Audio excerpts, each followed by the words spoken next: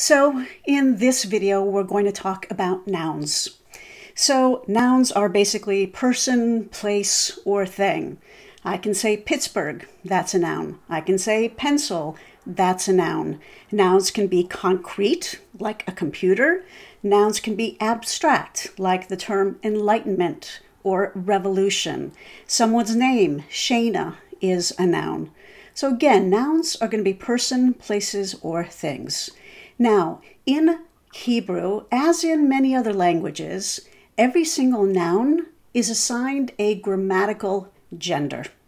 So, for example, in Spanish, we might say el camino, the path, the road, and la cuchara, the spoon. One is masculine, one is feminine.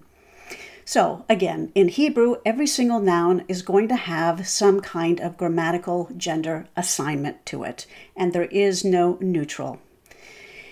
So some of the words are pretty easy to figure out. So for example, boy is masculine, girl is feminine.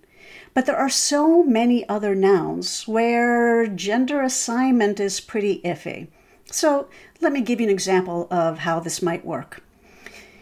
If I say to you, mountain, depending on where you live, what movies you've seen, where you've traveled, you'll get some kind of image in your head of mountain. It might be the Rocky Mountains, perhaps Mount Everest, or even Mount Sinai.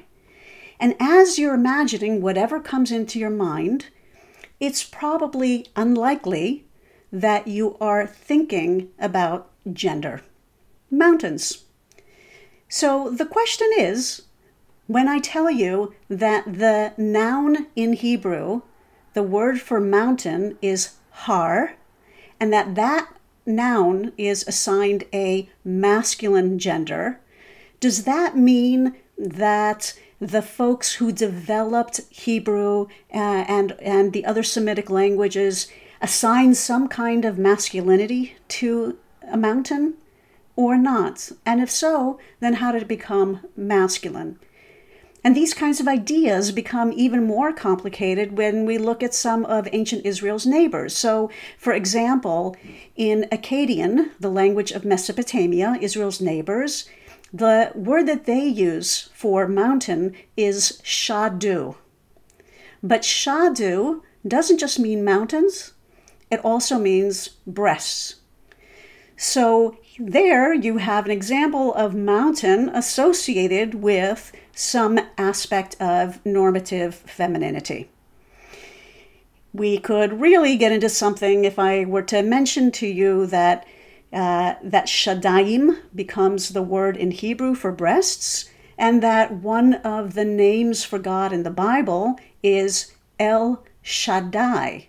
So is El Shaddai some kind of a remnant of God of the mountain or fertility God? Anyway, I'll leave you with those thoughts. And for the time being, we're going to focus on learning what the forms look like, learning what the masculine looks like and the feminine nouns look like, both in the singular and in the plural.